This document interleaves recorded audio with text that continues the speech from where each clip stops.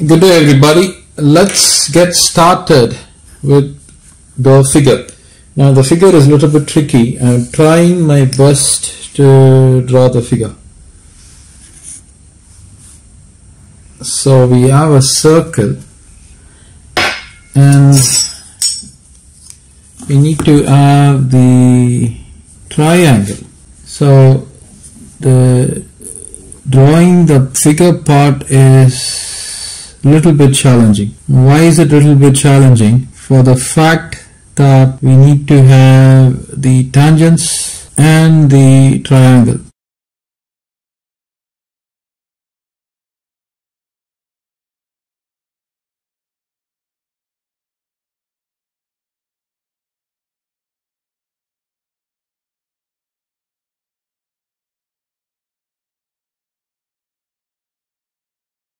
The circle is actually on this corner, and at this corner the side of the square is having a tangent here and a tangent here. So whenever two sides of a square is having a tangent to the circle, and if you were to connect this vertex along with the center, that would in turn hit the other vertex. So I need to make sure that is actually happening. So I need to make sure that the diagonal is hit, or I should say the vertex.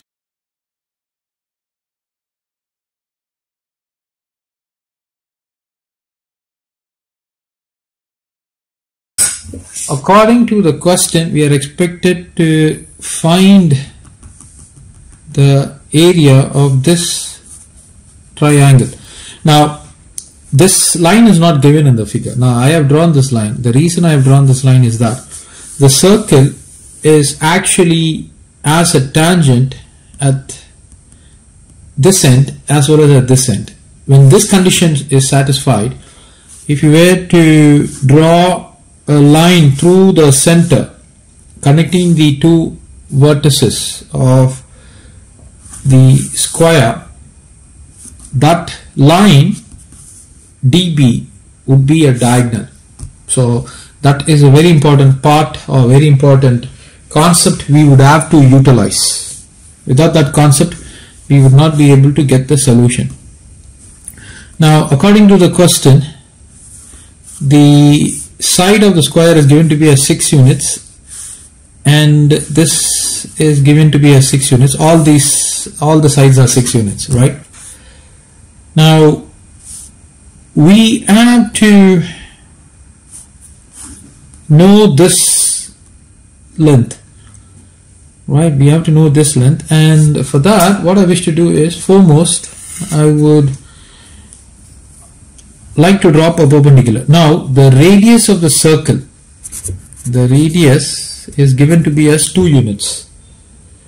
Now according to the circle theorem or the tangent theorem, since I know that DC is a tangent to the circle, if you were to drop a perpendicular from the center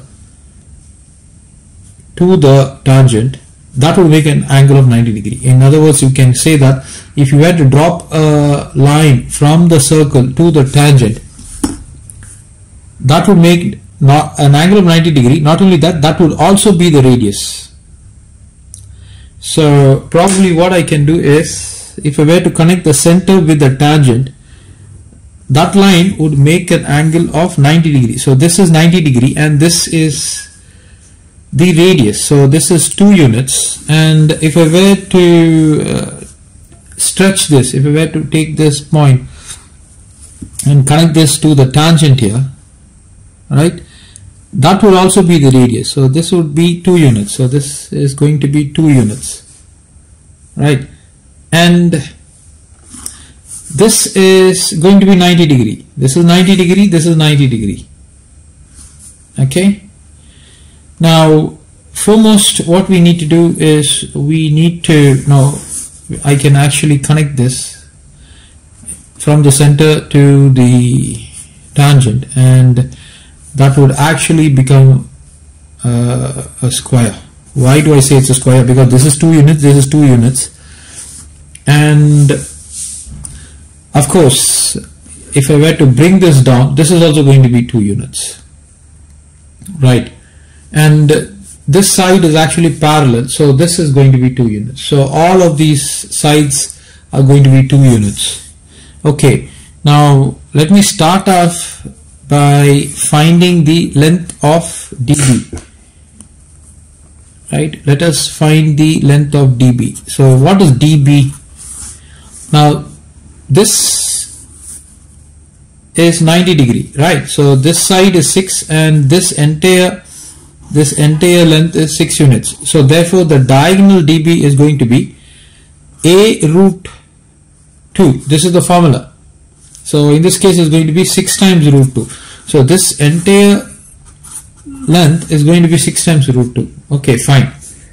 Now I'm interested in this point. Say for example this is O. I want to know what is OB. I would like to know what is OB. Right, that is a valid question, right? Okay, now watch here.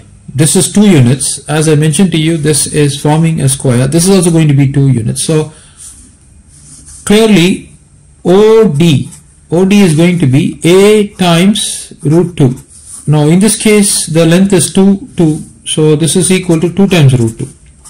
So OD is equal to 2 times root 2, which you can write here, 2 times root 2. Now I'm interested in obtaining OB, right? Now how do you get OB? OB is nothing but dB minus OD. Now what is dB? dB is 6 root 2, and what is OD? OD is 2 times root 2. So what do you get here? You get here 4 times root 2. So this distance is actually 4 times root 2. I hope I'm making the point clear. Now I've got this is hypotenuse, and probably I will write this as P, and this is the other side. We can do is, since this is 90 degree, I can apply the Pythagoras law or Pythagoras theorem. So by Pythagoras theorem,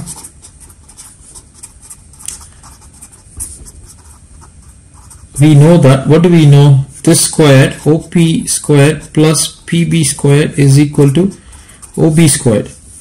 I know OP squared, 2 squared.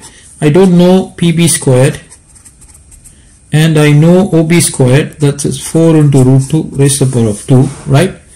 So therefore PB squared is equal to, this is 16 times 2 negative 4, which is nothing but 32 negative 4, which is nothing but 28. Therefore PB is equal to root of 28, which is nothing but 4 times 7. There's a root there, so which is going to be 2 times root 7, right?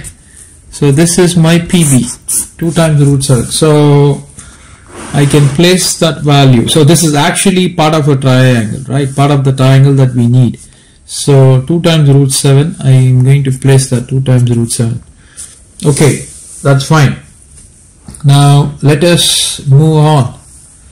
Now as I mentioned to you, we need to know this length so that we can actually calculate. Again, we can use Pythagoras, but there is a small segment which is coming out over here. You see that there is a small segment.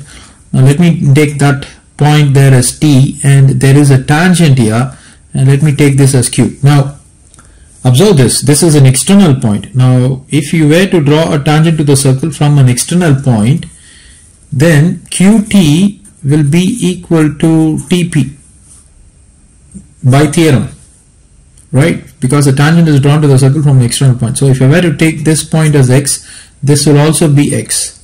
So I have somehow got this TB. That's fine.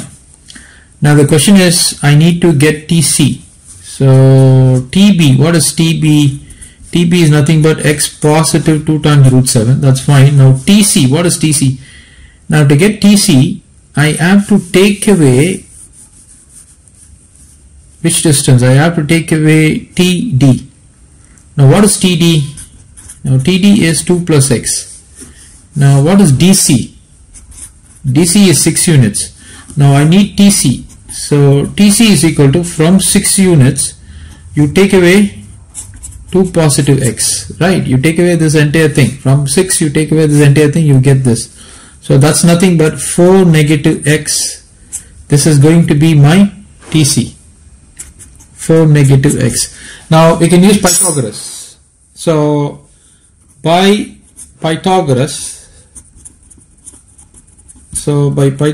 law, what do we get by Pythagoras law? This squared, right, 4 negative x squared plus 6 squared is equal to x plus 2 times root 7. So this is going to be x plus 2 times root 7 raised to the power of 2. So this is a system, and this is a function of one variable, and we can simply solve this. It's easy to solve this. So let me do that. So 16 negative 8 times x positive x squared positive 36. This is x squared. 2 times 4 times x times root 7. You square this, you get 4 times 7. X squared can be cancelled. I can bring this 8x here. So 4 times x root 7 positive 8x. I can move this to the other side. 7 4s are 28. And this is 36, 46, 52, negative 28. Right. So what is that? 52, negative 28, 10. That's going to be 4. And you have a 4, 24. So 24 is equal to, I can take x out, I can take 4 out. This would be root of 7 positive 2. Right. So 4 divides here 6 times, and I can push this root of 7 positive 2. So this is my x. Right. So therefore if you were to rationalize this, so I'm going to multiply by root of 7 negative 2, divide by root of 7 negative 2. You already have root of 7 plus 2.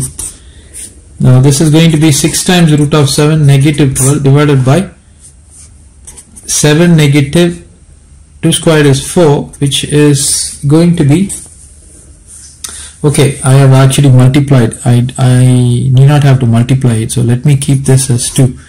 So it's going to be 6 times root of 7 negative 2. 7 negative 4 gives me 3. 3 divides 6 2 times. So therefore x is equal to 2 times root 7 negative 2. So this is my value of x. Right. 2 times root 7 negative 2. Okay. So go back to the figure. Now watch here. This length is known. Right, the segment is known. Now let me calculate TC. TC is equal to 4 negative x, which is nothing but 4 negative. My x is 2 times of root 7 negative 2. Substitute that value.